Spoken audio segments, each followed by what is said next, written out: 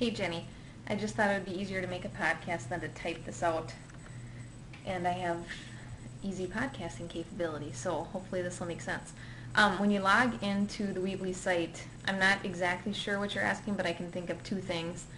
One is doing like active links off of pages, and if that's the case, when you get to the site that you want to edit, like if I wanted to make University of Wisconsin Stout a link, you can just highlight it and go up to the link column or icon and enter in the website there, choose to open it in a new window or not.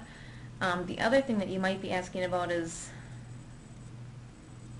when I hover over the academic courses having these kind of pop-out windows, and that is really easy. So if that's what you're talking about, you can go up to pages and you can add a new page and it'll show up at the bottom, and then if you want it to pop out under a different page that's already there, just for example my resume page, because it's already on the bottom, you just click and drag it to the side and it'll indent it, so you know that once you get out to the website, it will, we'll see if it'll work now.